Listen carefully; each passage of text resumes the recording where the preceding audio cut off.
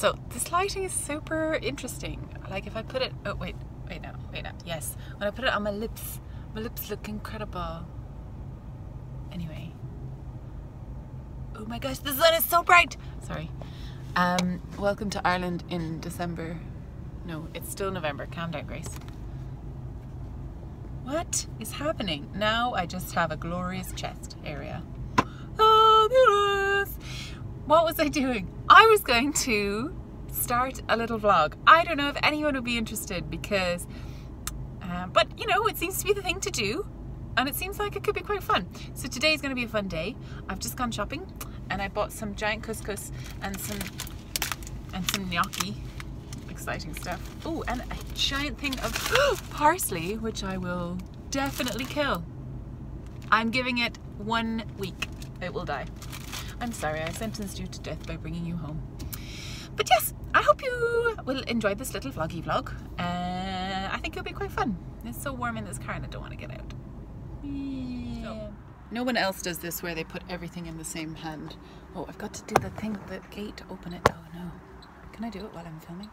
I can. That's amazing. So my dishwasher salt is leaking. It's the worst day in the world. I'm so cold. This is a feeling, I feel like this grey cloud is gonna just like collapse on me in a moment. Do you remember like literally 5 seconds ago when it was bright, sunny, shiny? Yeah, that was actually 5 seconds ago. Oh, I've put my keys at the bottom of my bag and then put all of the stuff on my... No! I have a question. Do I obsessively clean this filthy, filthy kitchen? Or do I go up and get the work that I need to get done? Because I only have a certain amount of energy I figured out and I can either clean for 2 hours or do the work for 2 hours. I think I need to do the work because I have not been doing the work, so I must do the work. And I will leave this for another time because it's freaking endless. I'm gonna do that really cool thing where I totally, look at this. Don't stop looking at it. But look, I'm putting the water into my teacup and it's all relaxing, chill. But look at this! Anyway, so this is some loose leaf tea that I got from the, shut up, bloody fire alarm thing. Sustragranis, ladies. It's so delicious. It smells like apple pie. Yum. So update on the alarm system because people have been like, oh, you know, you need to replace the battery and stuff. No, it's wired into the mains, and yeah. So my father, who is savvy like that, has told me do not touch it. We are getting a electrician out to have a look at it because it is wired into the mains. Do not touch it. So I physically am not allowed to touch the beeping alarm that is driving me insane. Like I keep on going up and having a look and just I feel like it just unscrews some stuff and it would like fall apart. But then because it's all wired into the same circuit, it's like probably would set off one of the other ones. Ah! I totally snapped and I just ripped it off the ceiling. By rip I mean what the hell? Where? What? Oh, sweet. It was the flippin' carbon monoxide monitor. All along. We ripped out every single fire alarm, smoke alarm, and instead it was this thing behind our backs doing it on purpose.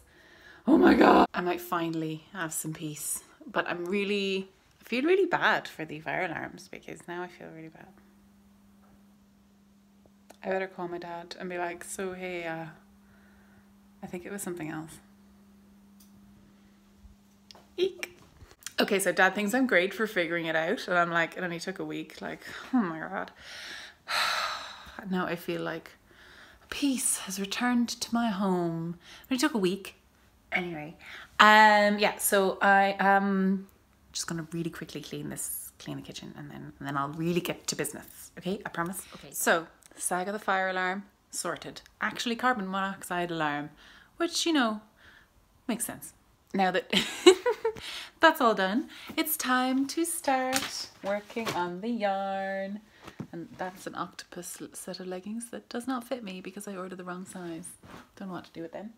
But yes, so what I need to do is photograph this whole big box of yarn on my fancy chair slash table slash fancy light box yoke, which is also called a window. Yeah. Fabulous. Super red on the picture, but it's more of an orangey. I wonder what this looks in like. Whoa.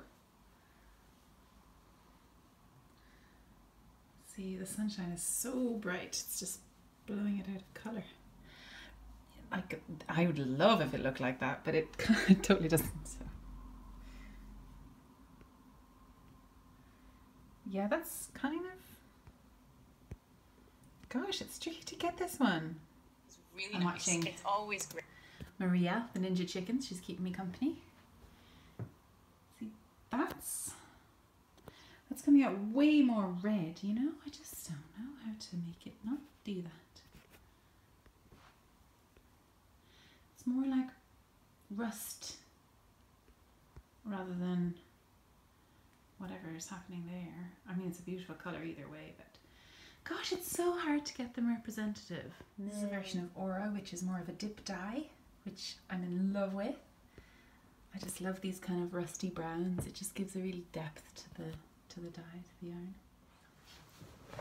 Oh, why are you falling now? Oh, because you're pulled in, that's fine. Okay, so I'm just swirling these up to make them into my little yarn cakes. My little yarn pinwheels, because I think that's a really nice way to see yarn.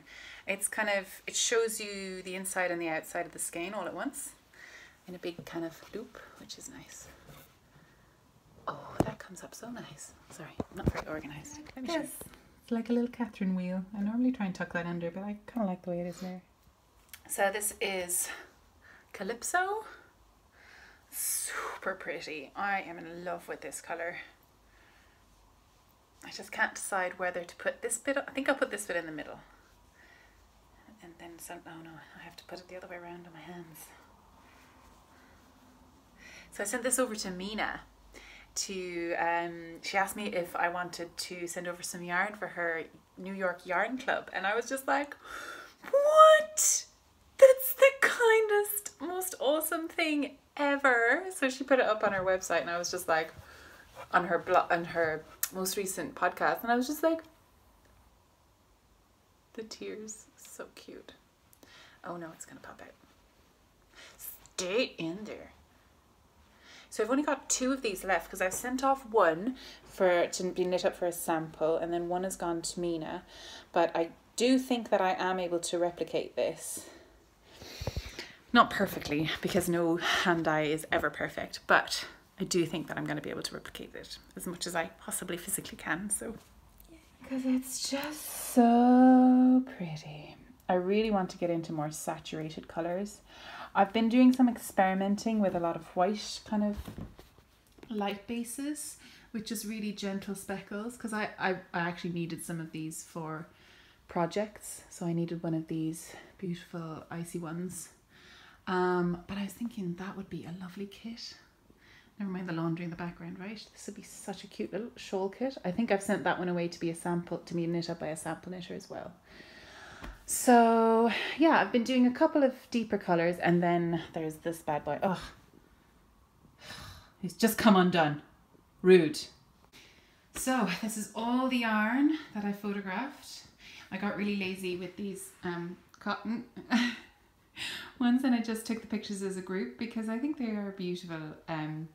But they're tonals, do you know what I mean? So there's no like separate variations. So normally what I do is I lay out the skein in a big long open loop so you can see where the dye falls and all of that. But with the tonals, I'm like, oh, they're kind of all the same. Well, they should be, you know, semi-solids, you know, semi-tonal. And also, don't they look like Refresher Sweets? I'm going to call them my Refresher Sweet series because I do love doing them and they're so pretty. And they are currently in sweater quantities. So that's good. I'm kind of looking to do, I have got this colour, this beautiful light green in a sweater quantity. But this blush is such a beautiful, like silky, the cotton ply gives it a little bit of a silk sheen, and it's so lovely to knit with as well, so because it's still mostly wool. And anyway, all the rest of it is in my merino base, merino sock base. This is Ivy, that's Calypso peeking out there. I haven't come up with a name for this yet. It's very similar to Old Town. I need to have a little look and see how similar it is. This is the Tulip, and I think the other one I'll call the Rose. Where is it? It's hiding. So I think I'll call this one the Tulip and this one the Rose, because it's actually for, I dyed it up for Beardy Chill's new pattern that's coming out called La Tulipe et la Rose, and it's based on a Art Nouveau kind of stained glass windows. He has given me the pattern to start knitting up the pattern in it, but I just don't have the time. But I definitely will knit it up at some point, but I do love these colours. Anyway, so yeah, and then there's these little bad boys. I have a name for that and I've forgotten what it is. And I have a name for that but I've forgotten what it is too. And there is cutesy pootsy little Aura down there, Aura dip. So now I've got a pain in my tummy and I don't know why. I think I'm gonna put the yarn away now and do a bit of transferring files and sit down and have a little knit for a bit before I head over to Barbara, because I just need to have a look and see what I need to bring over, because we're going to be talking about some winter knits and some other things as well. I can't remember. There's another tag as well that we're talking about, but I can't remember. I gotta go and do my research, but I'll do it with a cup of tea and less upping and downing. My tummy, why is my tummy so sore? Welcome to my life, by the way. So I did it again.